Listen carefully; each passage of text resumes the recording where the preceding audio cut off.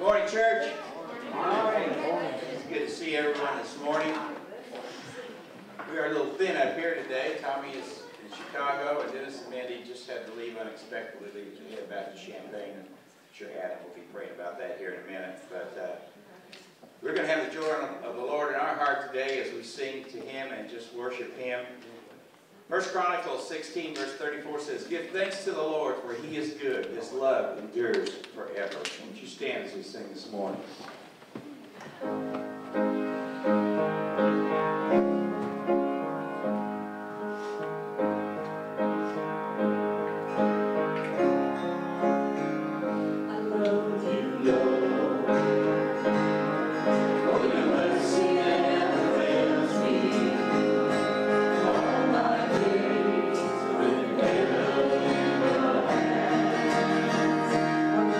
That I wake up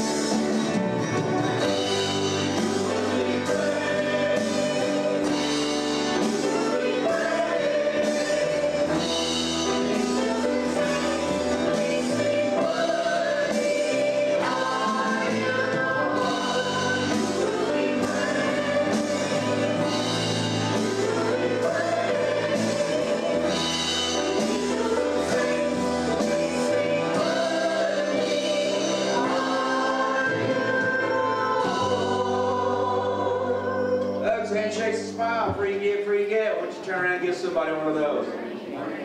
Good morning.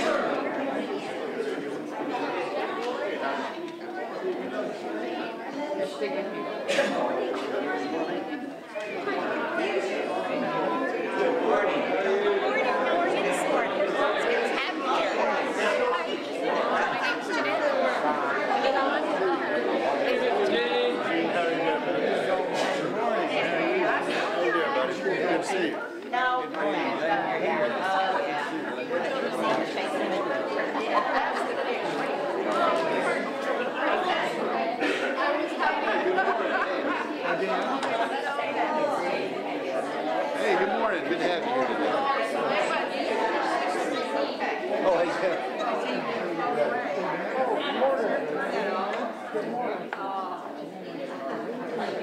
You can be seated.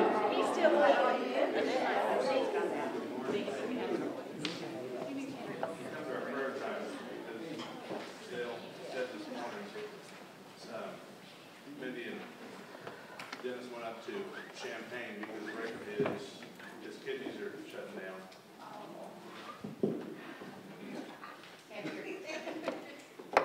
But his kidneys are shut down and he's on do not resuscitate, so they left for Champaign this morning. Also, remember Henry Manning, who fell and broke his rib, and praise God, Jean's here this morning for his health. Joy Schoen for her health, Sue Schwartz for her back, Jack Heinrich, her son, and Jim Dennis for his health, and Andy Dees, Isla Etheridge. There's just so many needs. If I went through this entire prayer request list, we'd be here all service. There's just so many needs for people, for health, for salvation, for healing, for all kinds of requests that God has commanded us to bring before Him, as Paul wrote in the New Testament. So let's go ahead and bring this request to the Lord. Father, we thank you for this day, for the people that have gathered here to worship you, dear Lord, in your house. We pray, Lord, for your salvation for those that need it, dear Lord, that are among us and that are out in this world, dear Lord, this lost world that needs you so desperately, dear Lord Jesus. We pray, Lord, for Rick Champ, dear Lord, as his kidneys shut down, Lord. If it be your will, please heal him. We are still believing that you can, dear Lord, and that you will. Please heal him, dear Lord, of everything that is ailing his body. Please bless his kids. Bless Mindy and Dennis, dear Lord, as they're driving up there. Please give them safe travels, dear Father. Thank you, Lord, for his life, for all that he has done to serve you and to worship you in it, dear Lord, for these prayer requests that we mentioned, dear Lord, for your healing touch to be in each and every situation, dear Father, each and every person who has an ailment, dear Lord. Please heal them. Please grant salvation to all those that are looking for it, dear Lord, that don't even know that they're looking for it. Please bless them and protect them, dear Lord Jesus. We pray for our country and for our state, dear Lord Jesus, that you will bless the leaders of it, dear Lord, that we will be guided in accordance with your will and in accordance with your wishes, dear Father. Again, as the service progresses, dear Lord, please be with Randy, dear Lord, as he delivers your message. Please help him to find the right words to say. Please help us to have receptive hearts, dear Lord, that we will put into practice your message that we hear this day, Lord, into our lives, that we may draw ever closer to you, dear Lord. In Jesus' name, amen. Amen.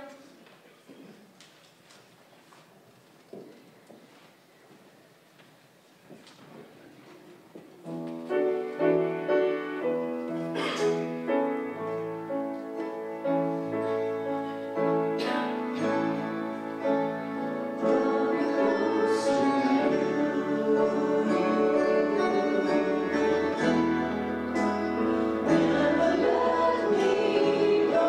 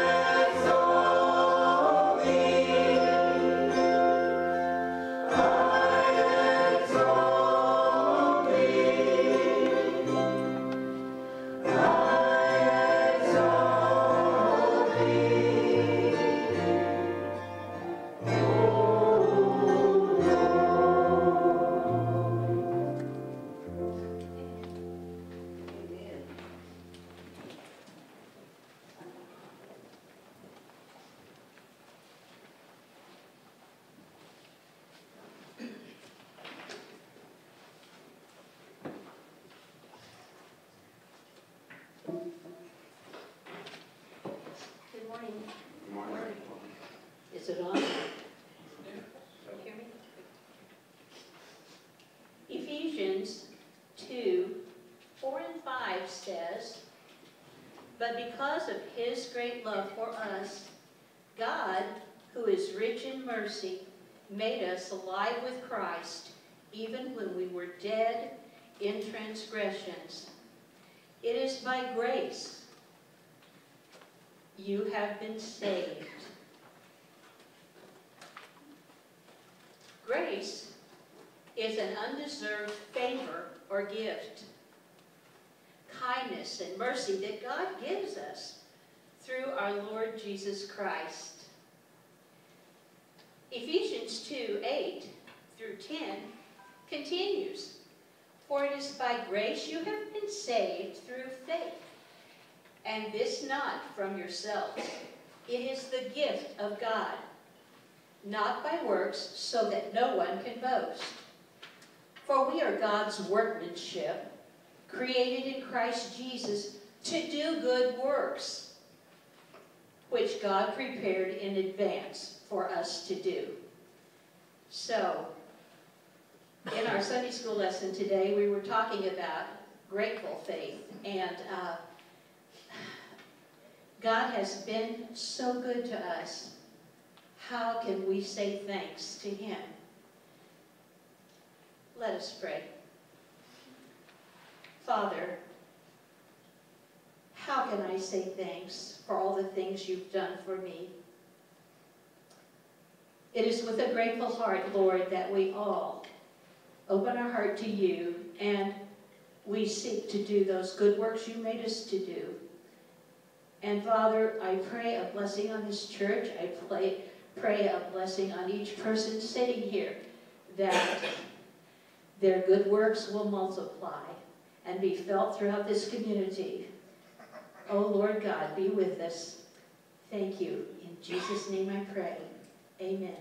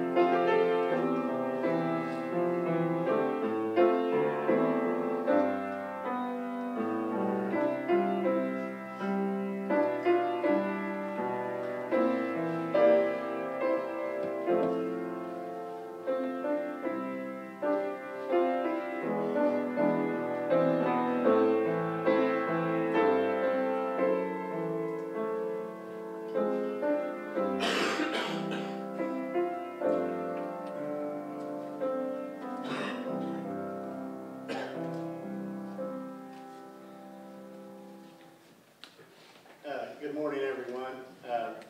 Bill gave me this, but, you know, I talk loud, so I know you can all hear me. But, no, at this time, it's a time when we give back to our Lord and Savior, Jesus Christ. He gives so much to us each and every day. It's amazing. And without Him in our lives, you know, where would we be? We'd be lost, you know, and we'd still be out searching for Him, our Lord and Savior. And at this time of offering, I just want to read a short verse from Proverbs chapter 19, verse 17. Whoever is kind to the Lord, or whoever is kind to the poor, lends to the Lord, and He will reward them for what they have done. Let us pray. Dear Heavenly Father, we thank You for each and every day. It is truly a blessing. We offer ourselves to You each and every day to give back for what You have done to us all of our lives. We ask for Your hand to touch these blessings and offerings so that they may go forth and to help spread Your word and Your love and grace throughout the world. In Your name we give all praise, honor, and glory, dear Lord. Amen.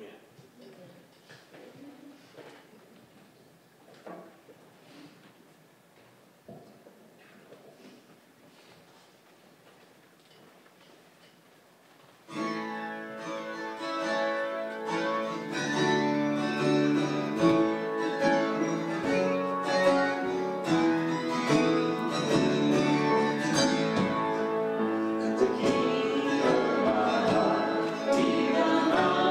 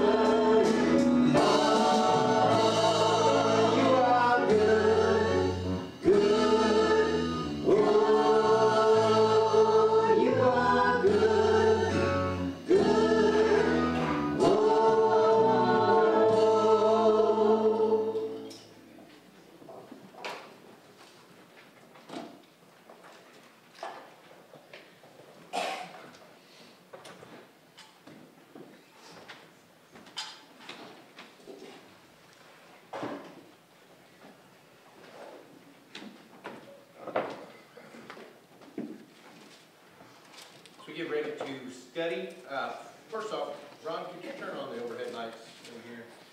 I want to make sure everyone is right and alert as we study the Word of God and as we preach and join in worship together. So if you bow your heads, let's pray together as we prepare for that. Father, we give you the praise, glory, and honor. We thank you for you, Jesus Christ, and the salvation that we have through you. We thank you, Holy Spirit, for your leading, guiding, and counsel. We ask for that here and now as we look at the truth of your word, Lord, and as we study it, I pray for just alert minds and hearts that we would be convicted of the things we need to be and just understand the importance of your Bible, the truth, and how we should know, learn, and study it.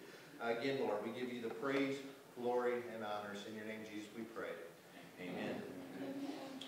So, I know a lot of you realize that as a church or pastor, preacher, you get attached to people.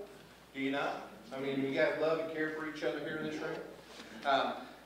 I was thinking the other day, and I was talking to some people about the Cox family. You guys remember Dr. Cox and her family?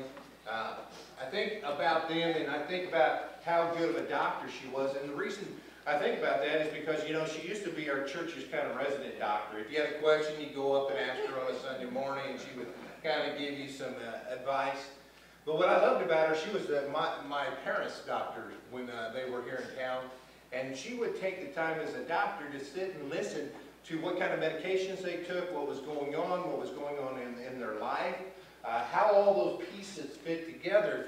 And what was so good was, instead of just trying to add more medication or whatever, she would try to figure out the balance. And she would say, you need to do more of this. And I mean, even things like the vitamins, visuals, all that sort of stuff, you know, what is the right balance? The reason I give you that picture this morning is because I want you to understand this. When we look at Scripture, we look at God, we look at a relationship with Him, we need to have balance. And what I mean by that is, and we're going to be using this illustration probably over the span of this sermon series of three trees. And the reason is this. The illustration is this. If you're driving the bus and you've got a driver, you know, maybe it's your van or your car, and you guys can think about this when you sit in your vehicle on the way home. But you got the driver, you got your passenger seat, you got the seats behind you, and all these things. And say we take these different things, one being truth, one being experience, one being feelings, one being other people or our family, and we look at this vehicle we're driving. The question is, and the thing that we're going to keep on asking as we go through this series is, who's driving the vehicle? And what I mean by that is so often, and I'll give you a quick picture of this. As a preacher or a pastor, you know, I get to talk to people all the time. And it used to be, back in the old days, the good days, that someone would come into your office and they would ask you a question and you go, well, let's look at what it says here in the Bible. And so you would point it out in the Bible, and you would show that to the person as you sat there in the office or you sat studying over a cup of coffee or whatever the case was, and the person across from you would say, very good, I'm going to try to do that. I want my life to align to that. I want the Bible to be the truth that I live by, and that's how I'm going to determine things. Fast forward a bit, and nowadays, you know, I'll hear statements like, doesn't it say in the Bible? And you know what my response is a lot of times to that? Absolutely not. It doesn't say that at all. Or that's totally out of context. And you know why I found so many times that I will go through and point out the things in the Bible, and people won't necessarily say this, but when they get up to leave, they're like, oh well, I don't care. You know, or they go out and do exactly opposite of what you just pointed out in the truth of Scripture. Reason why? A lot of people, instead of the truth of God's Word being the driver of our lives, we let our experiences, our relationships, and all that be the driver. Now, we want some Bible, we want some truth, we want some God, we want some Jesus.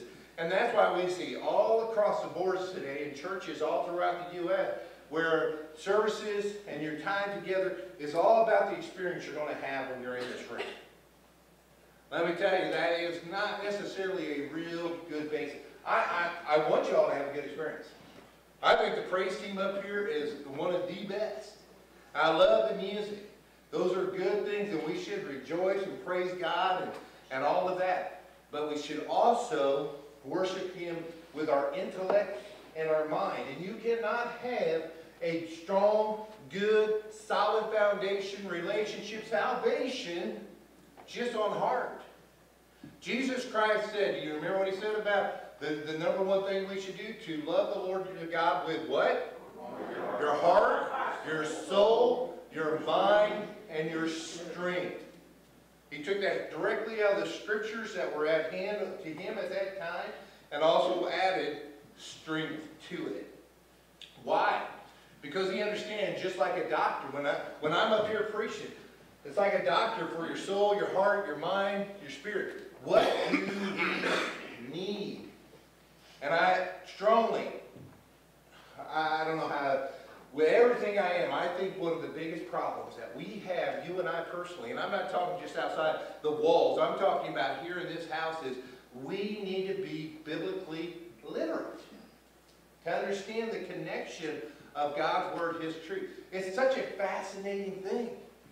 You guys remember last week I shared a few details, and we talked about Caesar. You remember Caesar from Rome and all that? How many manuscripts or scrolls do we have that tells us the historical proof of Caesar? You remember? 17. Yeah, it was like 11.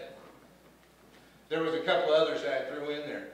You remember what the historical scroll, just the scrolls of the New Testament, how much proof we have of that? 5,686 different scrolls. Just in the pure aspect of a written word, a piece of literature, the Bible is so fascinating. There is nothing like it in all of creation. And I've got a theory of why on that. I believe it's the actual truth of God's Word to His people. Now, as we talk about the three trees, the idea of this series is that we're answering questions, we're dealing with things of apologetics. Apologetics just simply meaning that we're taking the truth of God's Word and it's a defense of the gospel, a defense of God's Word, that we are able to stand as Christian men and women and answer our neighbor, our family, our friends as to why we believe. Number one thing for Christians, you know, it's our responsibility to share the gospel, and we're told to be prepared to give a witness or a testimony, and yet so many of us, when we're asked to give a witness or a testimony, what do we say? Well, this has been my experience. Not necessarily a bad thing. I'm not trying to downplay that. But along with your experience, you need to be able to tell the truth of God's Word intellectually. There needs to be a connection between our mind, our heart, our soul, and our strength. So, with that said, to follow me today, you need to be connected because I'm jumping all over the place. 3 trees. Talking about the knowledge of the tree of the tree of the knowledge of good and evil. How Adam and Eve were told not to eat of it. When they did eat of it, they were open to these things and to evil and stuff of that nature. The tree that Jesus was hung on is a tree that reestablishes our connection, our ability to have the tree of life. So we go from Genesis to Revelation, and here's some of what's in between. First question for you to think about today. Where do you place your faith?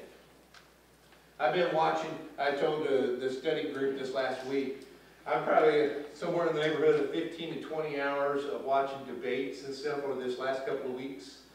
Debates between atheists and Christians and things of that nature. And the question always comes back to one of these, where do you put your faith? Well, an atheist would say they don't put their faith in anything. That's not a true statement. Absolutely not true. Every single person puts their faith into something. It's not really an option. You, as a human, will put your faith into something. We'll look at the definition of that in just a second. And then this second question is the big one for you and I here this morning. Is the Bible real, true, and accurate? Can we put ourselves into it? Can we make our choices based just simply off of what the Bible says? Is it our guide? As you know, a lot of people say, is it basic? What is it? Basic instructions before leaving Earth? Yeah. So, is it really that? And as we look at the definition according to Merriam-Webster of what faith is, faith, as it defines, is a devotion to duty or person, loyalty being the key word there, the quality of keeping one's promises, a belief and trust in and loyalty to God, belief in the doctrines of a religion, firm belief even in the absence of proof, and complete confidence. So, as you look at that definition, you kind of let that sink in for just a second. Every single one of you and every single person outside the church today have their faith in something. Now, one of the things that has gotten me over the years as I listen to debates and I hear people talk about being an atheist or something of that nature, I have a hard time believing that anyone is a true atheist. Yeah. And what I mean by that, and there'll be a term that you will probably hear quite a bit of, I can see how a person could be an agnostic.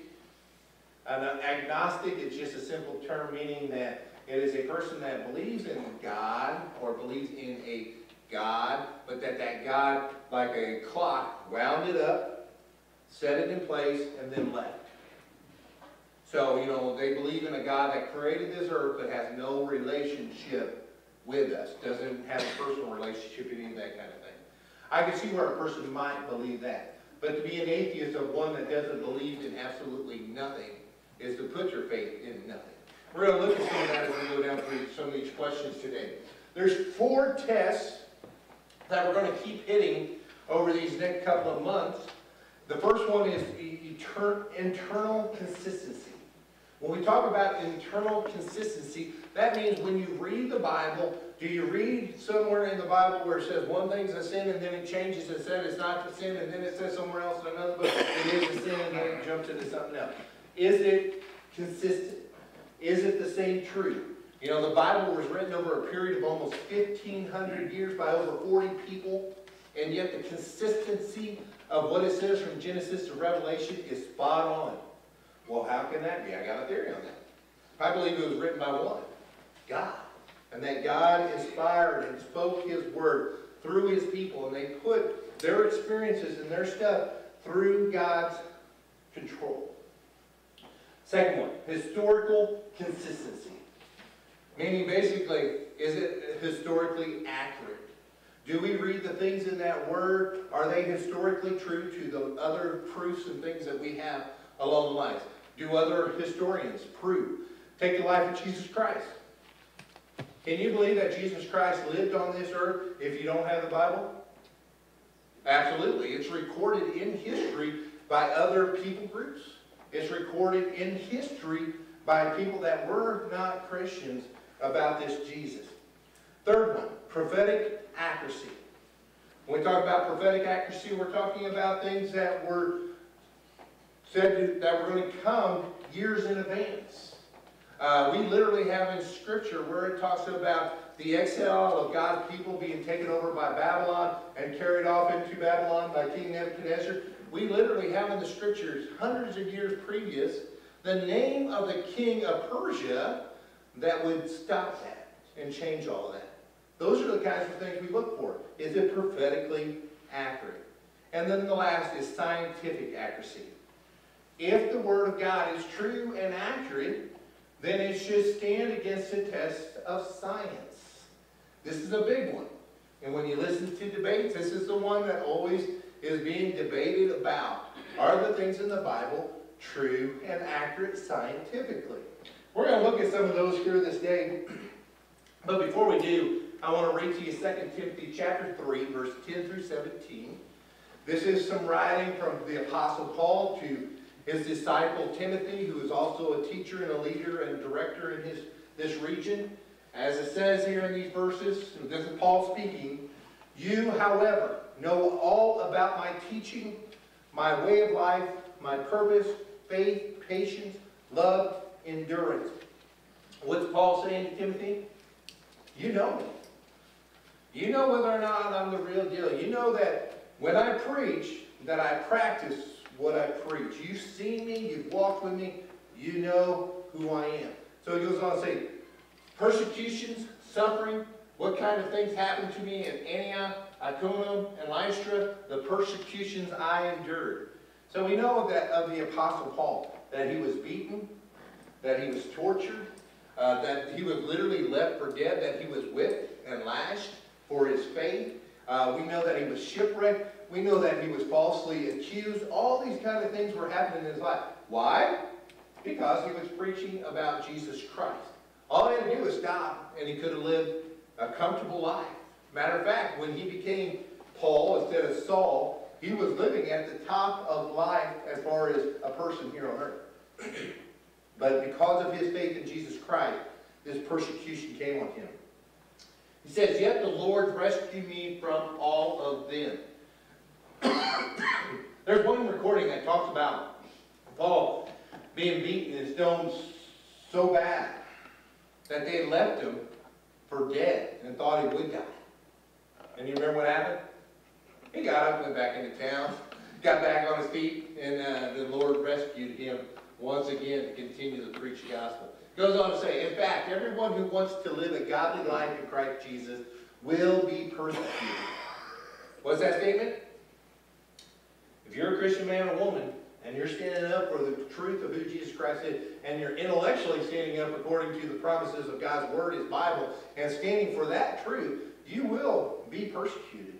While evil men and impostors will go from bad to worse, deceiving and being deceived. I always love this next part. You know which part I love? You guys have been around for a while. You know what I'm getting ready to say. It's the word but. Anytime you see the word but in the Bible, something very important is coming. It says, "But as for you," who's the you there? Timothy. "As for you, continue in what you have learned and have become convinced of, because you know those from whom you have learned it." Is that true of you? How many of you grown up with some kind of church background? How many of you know the men, the women, your parents, your grandparents, whoever it was that passed on that biblical truth to you, how many of you know that they were genuine and true? All right? So what you have learned from that, continue in that, because you know the one from whom you learned it. Goes on to say in that, "And how from infancy you have known the Holy Scriptures, which are able to make you wise for salvation through faith in Christ Jesus." How long had Timothy known this? From infancy. How many of you, any of you grew up in church? You know, I always say I grew up from the time I was in diapers. I can't ever remember missing a Sunday at church. Only one time do I recall in all my years of being in school that I missed a Sunday at church. Anybody remember when that was? The new Transformers cartoon was coming out, so I was sick that Sunday morning. You know, I'm feeling kind of sick, Mom. And so I had to stay home to watch the Transformers cartoon.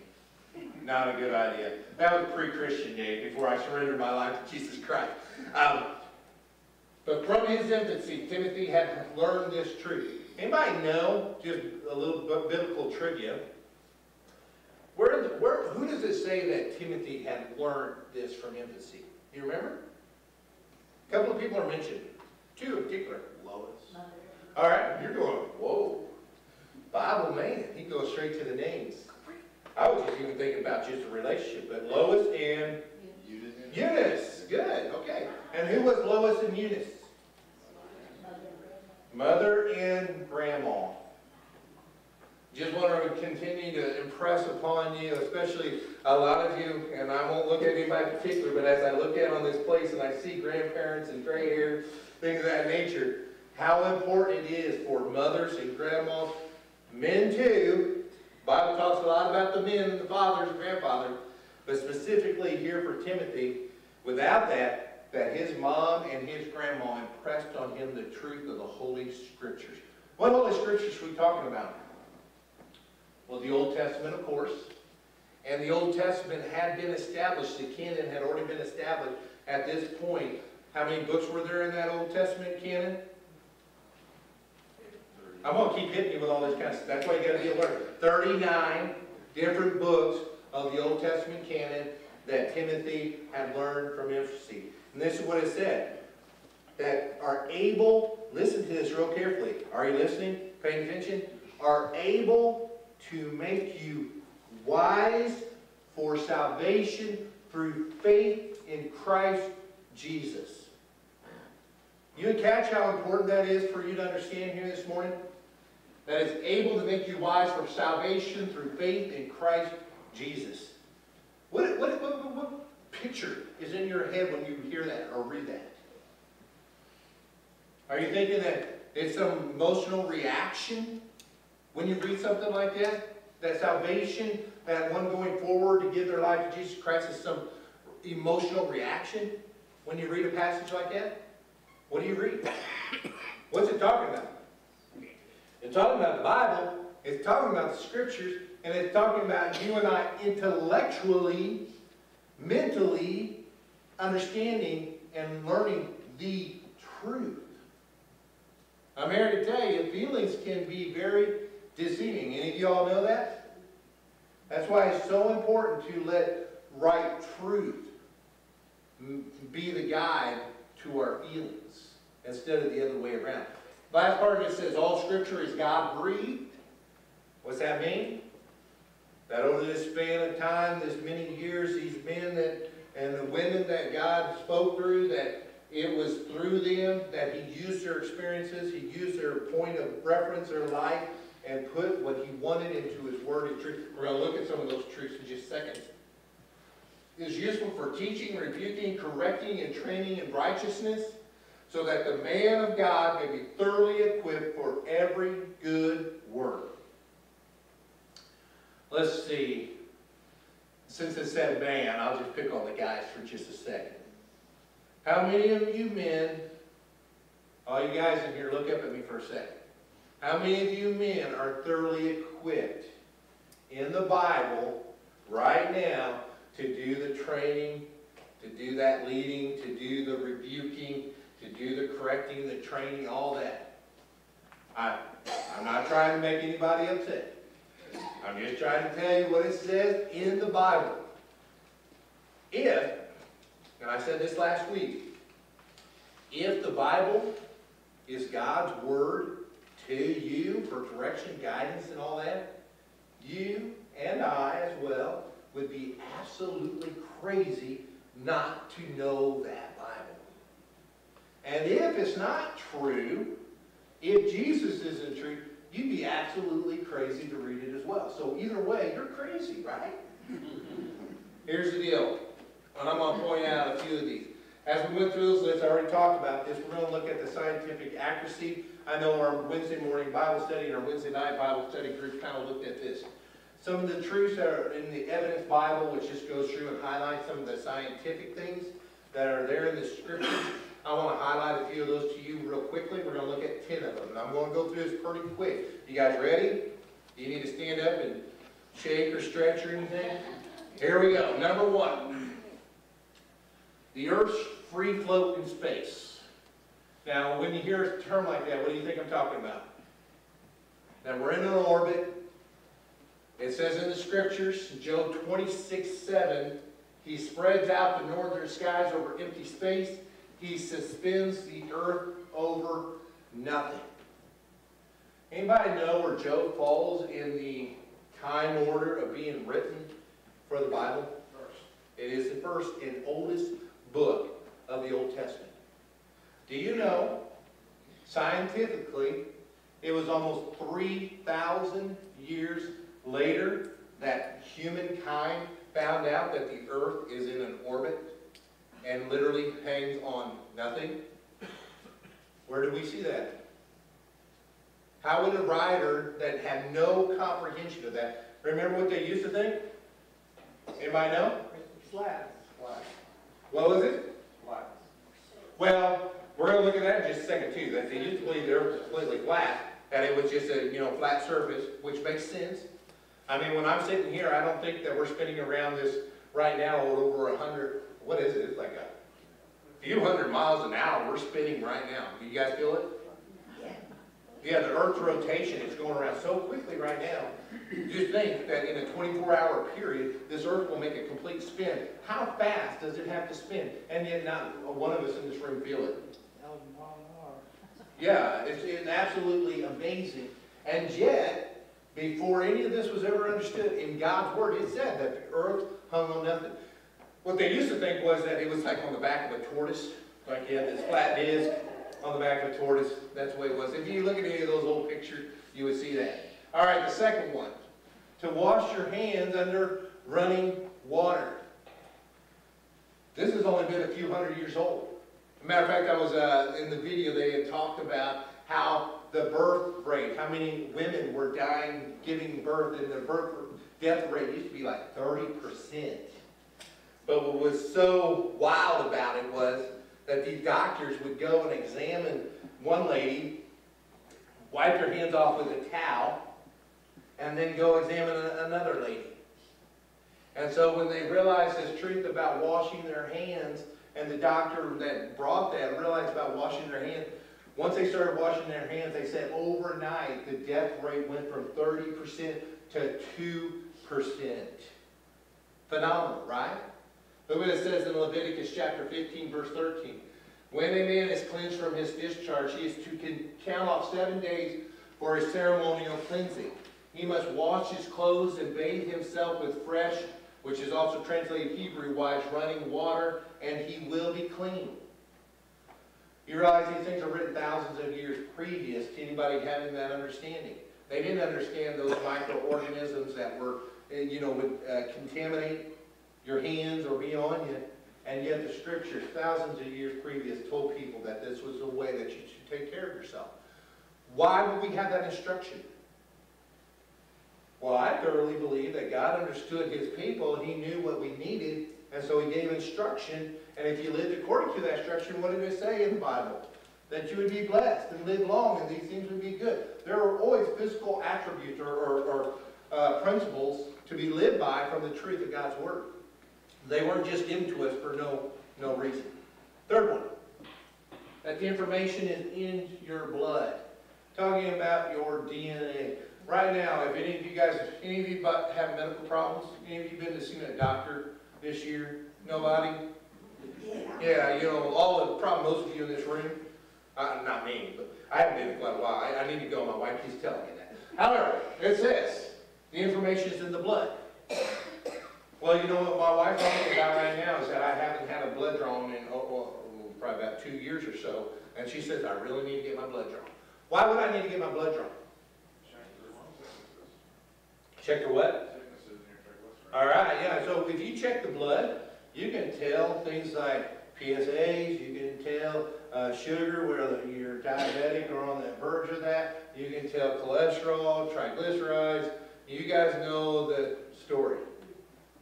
A doctor can draw your blood and tell all kinds of things about you. What's it say here? It says, verse 11 of Leviticus 17, for the life of a creature is where? In the blood, and I give it to you to make atonement for yourself on the altar. It is the blood that makes atonement for one's life. Throughout the scriptures, it talks about the sacredness of blood. It talks about not eating creatures with their blood in it, pouring that blood out. It says that you're going to have to give an account for every bit of blood that is spilled. That if a man is killed and his blood is poured into the ground, an account's going to be given because God knows. The sacredness of blood. Thousands of years previous, God told us that the blood is the life of the flesh. All right, number 4. Who was just saying that the earth was flat? Anybody still believe that? No. Just Reagan? It's all joking aside that not too far back ago, there were still people that believed that the earth was flat. But we know without doubt today that the earth is not flat.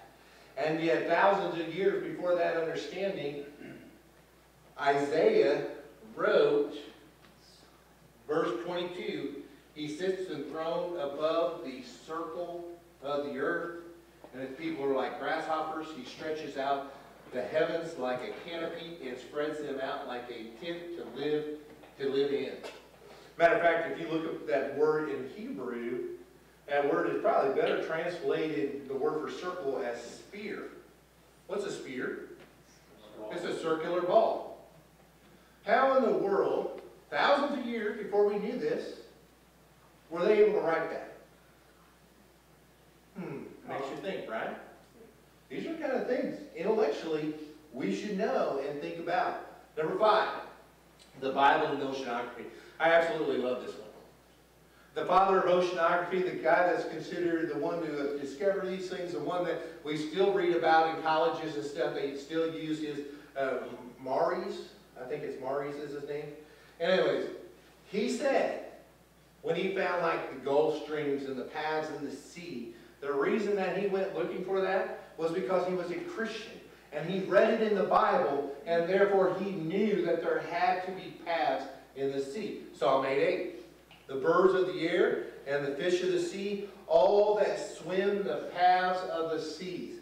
That's why we know about these currents in the ocean, is because a Christian man knew that there had to be paths in the sea. You guys also know there are paths in the air as well. That when you fly airplanes and stuff, they look for those jet streams and paths. Yes. All right, number 6. Light waves and radio waves. And this one I didn't quite understand quite as well, but the more I think about it, it does make a whole lot of sense. In Job 38, which again was the oldest book of the Bible in writing order, verse 35 says, "Do you send the lightning bolts on their way? Do they report to you, here we are?" And you know, we have that sense in that scripture that these light waves, lightning can speak. Might be a bit of a stretch, but as you think about it, how many of you this day have a cell phone? Anybody carrying? Nobody brought their phones to church, right? Because you don't want to be distracted. We have these smartphones, you and I both know right now, and many of you were in this room when I was over in Africa. We throw it up on the screen, and you would see us having service. Well, you didn't see it because the electricity was out of there, and it was completely dark. But at this very moment, matter of fact, this afternoon, there's a little game I like to play on my phone now. I always tell my kids, don't put any games on my phone, because once they're on there, I gotta beat it. But I pull that up, and I play that game, and what I like about it is someone else is playing against me in China, in Japan, in Brazil, in India. I mean, it pulls up their little flag, it shows where they're from, and I'm like, I'm gonna beat that Chinese guy. Instantaneously. I'm playing against, or probably reality is, it's probably some little 8-year-old girl beating my can at this little video game. You know what I'm saying though? Instantaneous communication. Light waves, radio waves. Right now, we took a radio, hooked it up here in this sanctuary. We could tune in to all these different waves that are in this room that none of us even know are, well, we know mentally that they're here, but we cannot see. Radio waves, sound waves, things of that nature. Number 7, the first law of thermodynamics. Who knows how to give just a real general definition of the first law of thermodynamics? What's it basically say? Well, it is about heat, yeah, thermo. Dynamics, that energy. But basically the principle, or the real simple definition is this, that something cannot come from nothing. That you have to have something in order to get something. You know, a lot of the world says that something came from nothing, which does not make scientific truth. Thing for us, as a Christian, we don't have a problem with that, because we believe that there was something, and that something was God, and that God spoke into creation. And think about this one again, universe. What does that word mean, universe?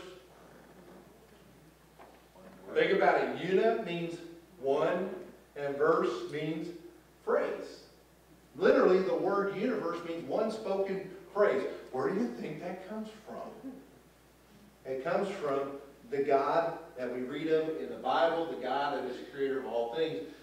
Genesis chapter 2, verse 1 said, "Thus the heavens and the earth were completed in all their vast array."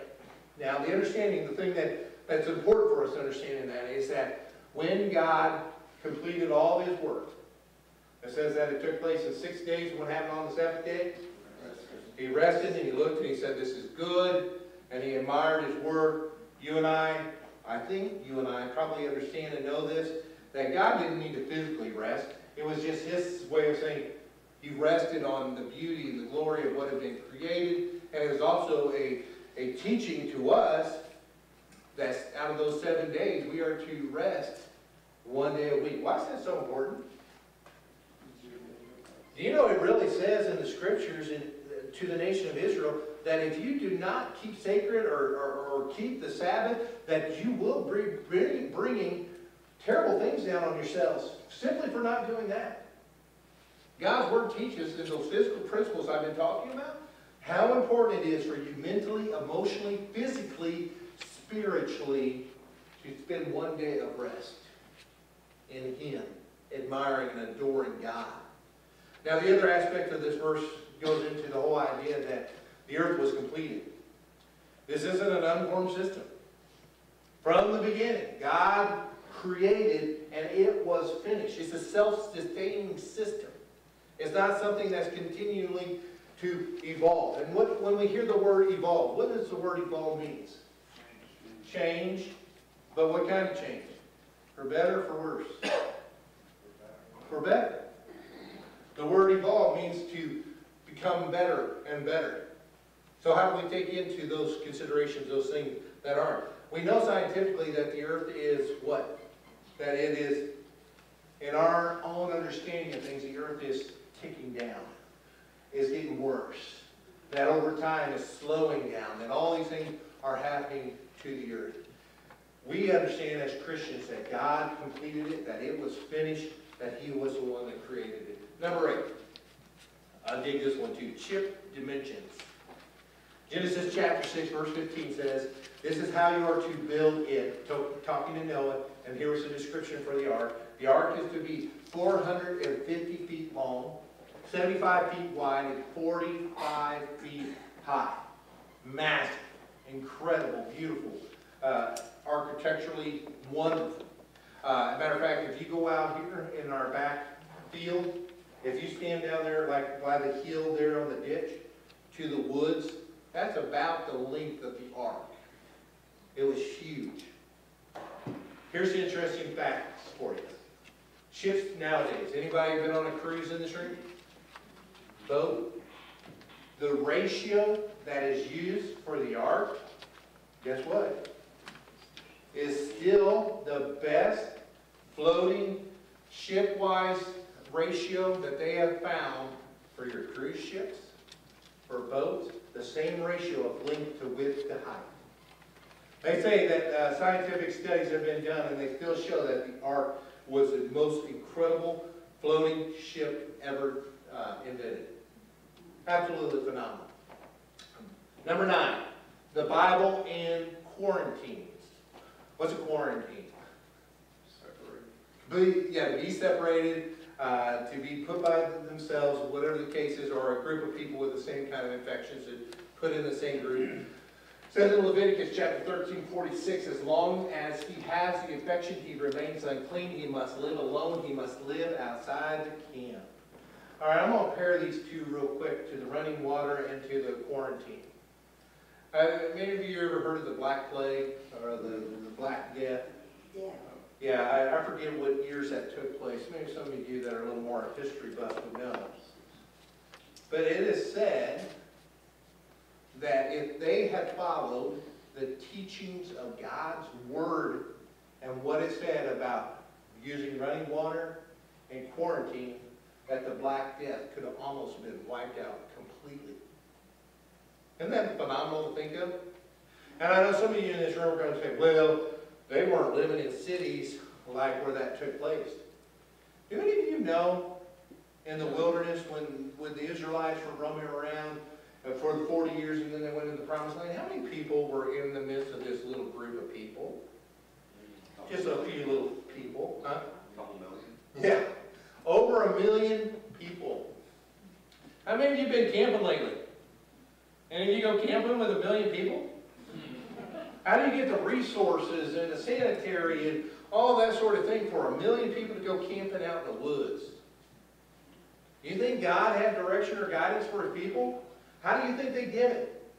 Following the truth of what God's Word taught. They lived in lives that were different than everyone around them, and yet they were healthier, stronger, better. They survived things that shouldn't have been survivable. Why? Well, I believe it had to do with the Bible and God's truth and His Word that He gives to His people. The last one here, the Bible and Dinosaurs. How many of y'all believe in dinosaurs? I believe in dinosaurs. How many of y'all believe in dinosaurs as described so often in children's books, things of that nature? I might have a little differences with that. Let's look at what it says in the scriptures. In Job chapter 40, again, which book is Job? The oldest of all the written books of the Bible. Job 40, I'm not going to read that entire section, I'm going to just read a few verses. Verse 15, look at the behemoth. Anybody know which dinosaur we think is being described as a behemoth? Before we read? Not T-Rex. Bronchiosaurus. How do you say bronchial? He had bronchial problems. Bronchiosaurus. All right. Look at the behemoth which I made along with you. Who is it, you here? People, you. So what's that say? Well, billions of years ago, the dinosaurs were made, and then the caveman came along. And is that what it says? No, it says I created him with you the same time. And which feeds on grass like an ox, which strength he has in his loins, what power in the muscles of his belly. His tail sways like a cedar. What's a cedar? A tree, okay. The sinews of his thighs are like close knit. His bones are tubes of bronze, his limbs like rod of iron. He ranks first. Where's he rank? First among the works of God. What do you think that means? He ranks first among the works of God. Okay, yeah. And you know, and literally, when we read this next portion, yet his maker can approach him with his sword. Mike summed it up pretty simple. Don't mess with him. Man, literally, to kill a Bronchiosaurus was, you know, unheard of. I mean, they're so massive, so strong. Some of the pictures that we see are probably not too far off of what those dinosaurs were like. And who did it say? Who's the only one that can hold a sword to him? The Maker. Ranks first. Think of a creature like that. How awesome, powerful, wonderful. The scriptures talk about the behemoth. It also talks about one other specifically. You remember? Leviathan, which was most likely a creature of the water, and one of these huge creatures. One other piece of fact, and just a little extra add-in for you this morning. How long does a reptile grow? Well, let me ask you this question. How long does a human grow? How many years? 17 or 18? Yeah, you know, it actually can range anywhere, even up to, there's knowing down to like 22, 23 years old, especially for a male, that a human can grow. But then what starts happening after that age? Anybody know? Yeah, he starts to shrink, and he starts to de-evolve. Whatever the thing is, you get older, things start to wear out, and all that. A reptile, on the other hand, how many years do they grow? They don't stop. They never stop. From the time they're born to the time they die. How many of you have ever seen a picture of a massive crocodile or something that's been caught? What do they know about that crocodile when they catch it? That it is super old. They can tell that how many years that thing has been alive. So I want you to think about it. When we read the scriptures, it tells us from the Genesis story to the time of Noah what took place in the environment. I mean, we have literal accounts where it says in the scriptures. Anybody know the oldest man ever recorded in scriptures? Methuselah. Okay. How many years? 969. Yep. That's a long time. Anybody close to that in here? So if people could live that long, think about what a crocodile might have looked like back in the time of Noah, back in the time of Methuselah. Think how a crocodile might have grown over a period of almost 1,000 years. You know, if you had to, I'll give you this one. I got me a goldfish one time in a carnival. His name ended up becoming Sharky. He was the only one that lived. I never had a goldfish live before. They always died after a couple of weeks. I was good at that. This one survived.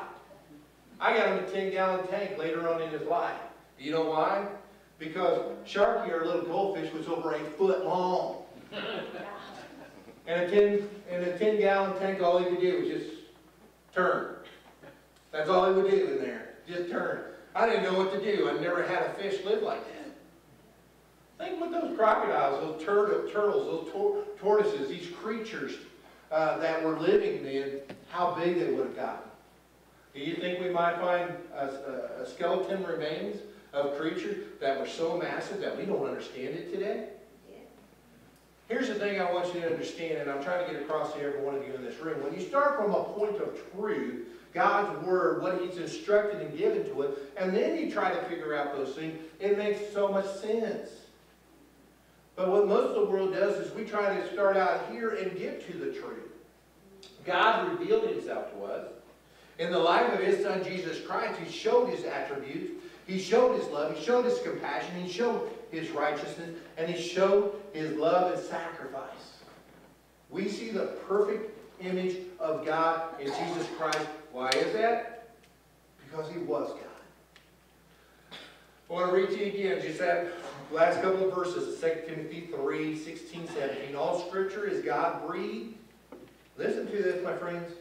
And is useful for teaching, rebuking, correcting, and training in righteousness, so that the man, and I will entertain it for you too, you ladies as well, of God may be thoroughly equipped for every good work. I know I have a reputation of being a preacher, and we have a reputation of being a church that is constantly hounding people about reading the Bible. Why? Why is that so important? Yeah, literally the description in the Scripture says it's like eating. Is there anybody here in this room I need to remind you to eat? Anybody need a reminder? Hey guys, after you leave church today, you probably should get a little bit of something to eat. I don't need to do that. But I do, as a doctor, need to remind you, read the Bible. Don't be biblically illiterate. When somebody says to you, well, doesn't it say somewhere in the Bible? Don't go, yeah, I think so. You know, because most of the time when somebody leads into one of your family, your friends, or somebody you're running into on the street says, doesn't it say somewhere in the Bible? That's almost instantaneously an alarm should go off in your head to go, no. And I want, before we close out, I want to tell you this as well. If you don't know the answer, one of your family, your friends, asks you a question of the Bible, what's one of the best answers that you could give? I don't know. So let me go and look at it, study it, and talk to you tomorrow, a week down the road. Let me see what the Scripture says. We are to be people of the Bible, to be people of the truth. When you get out in your car today, I want you to think about who's driving the car. And I know real quick for me, the other day, and this has been the first time in a long time this happened, Mandy was driving the car because I'd been up for 2 days with the Bible reading challenge, so I didn't think it was safe for me to drive. But she was driving and I was asleep. I keep waking up every time she would brake because I wasn't confident because I wasn't driving. Are you confident in who's driving your bus? If it's not God's Word, His truth, His Bible, His Word, then you should lack confidence. Experience and feelings and friends and social media and the morning news and all that stuff can't drive your bus. Because if it is, you're in a big problem. This morning, I want to encourage you, in faith, if you have never surrendered your life to Jesus Christ, to take that step of faith. Not just because of some emotional experience you had here this morning, but because of your wisdom and guidance and truth of what God's Word says. There is no other way to have eternal life, to have a relationship with God, than to surrender your life in a love relationship to Jesus Christ.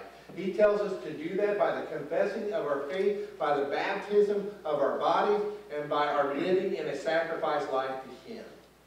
I want to encourage you to that today. I'm going to pray, and our praise team is going to come up. Would you go ahead and stand as we pray together? Father God, you are most high, holy, awesome. Literally, the word awesome means God.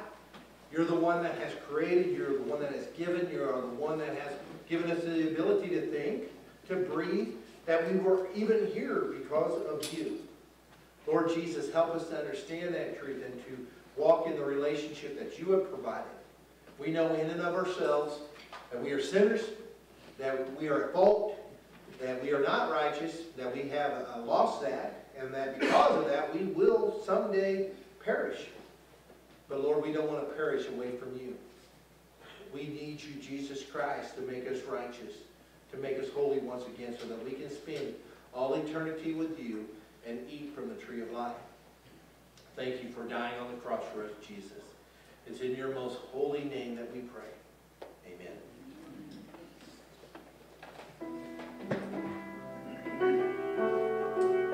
If there's anything on your heart this morning that you'd like to lay here at the foot of the cross, there are kneeling benches on each side. You come forward and do that. If there's a praise you'd like to give Jesus this morning, now's the time to come and do that too.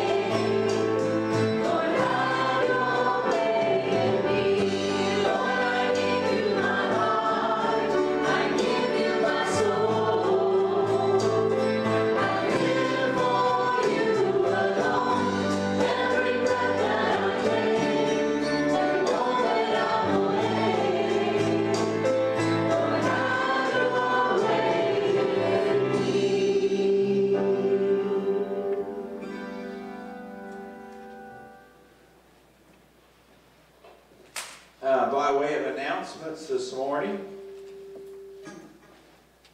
I think first of all, before I really get into announcements, do you want to do that first, Melinda? Yeah.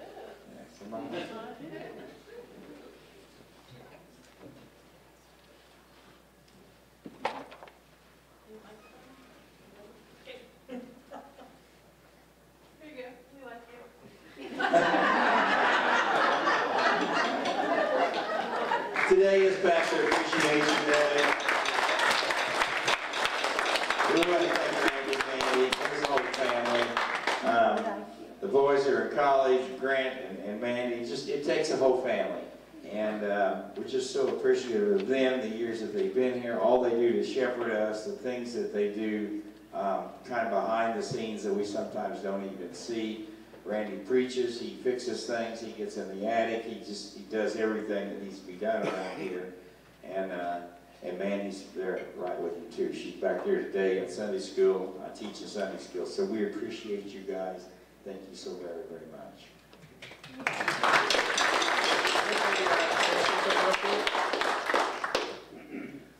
I want to say thank you to the church family, and especially, mentioning kids going off to college and stuff.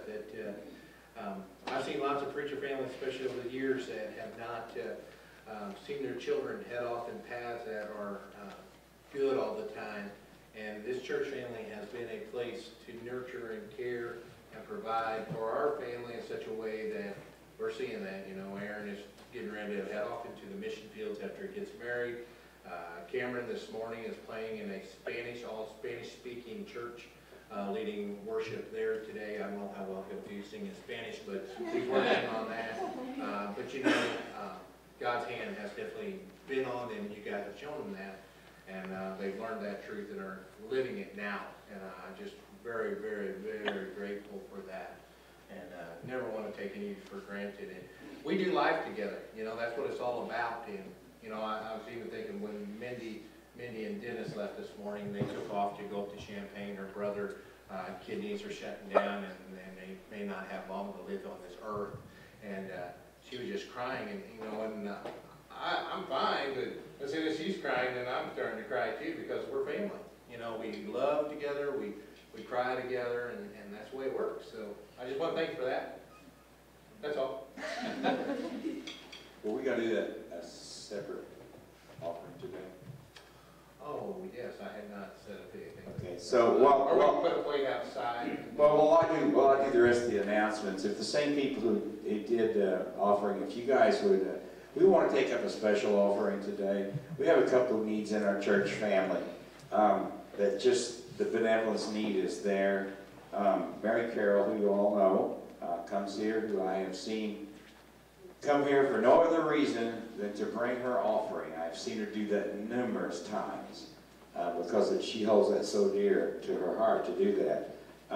She works at Kentucky Fried Chicken and a little bit over here at the nursing home. Well, Kentucky Fried Chicken is shut down for 2 months now while they renovate that. So we want to help her out a little bit. So go ahead, if you guys would, and start taking that offering up, please. And then Melvin and Barb. Just, anything we could do there to help out there is needed. As Randy mentioned last week, Melvin has deteriorated his condition, his health. I know his spiritual health is good, but his physical health is not so good, and we don't know how much longer that's going to be around either, unless there's an update. I don't know about that. Yeah, the last update we had on Melvin and Barb, Melvin this last week had an appointment, and in a 2-week span, his PSA had doubled in count. He's not taking any more chemo. They are doing some radiation treatments to relieve pain, which I've never really heard of that before, but I guess it's helping. So they will continue with some radiation just for pain relief, but otherwise, the PSA is almost up to 1,000. Bad situation. So we appreciate anything you can do there, as well as whatever offering we take today. The church will also put in some for that out of our general fund, just to help with those two benevolence needs. For our announcements, tonight we have a movie night here, watching the movie Breakthrough. I have been told we're probably going to do that inside instead of outside. I think it is supposed to be a pretty afternoon, but it is just so wet out there. I think it might be a little wet and muddy, so I think we're going to do that inside, as I've been told. So if you want to be back here tonight at 6 o'clock, we have going to have some pizza and sodas and watch that movie. Wednesday at 9:30, our Bible studies at Farmhouse Bakery, and then Wednesday evening at 6:30 here. Best Beginnings Christmas Party is going to be coming up. There's some information on the bulletin board out there. Super Kids Rehearsal is going to be starting up. Socks and Sweets donation. We will have the harvest jars here next week. Most of you know the harvest jars. You'll have about a month to fill those up with your pocket change. So you want to get a head start on that this week, but we ask when we have those next week, if you take one per family, you start putting your pocket change in there, and we'll collect those all back up about December 8th or so. And again, use those as some love gifts and some benevolence help at Christmas time. So lots of opportunities to help give in Thanksgiving and Christmas season. You have a look out there on your on the bulletin board out there, and there's lots of information, sign-up sheets there.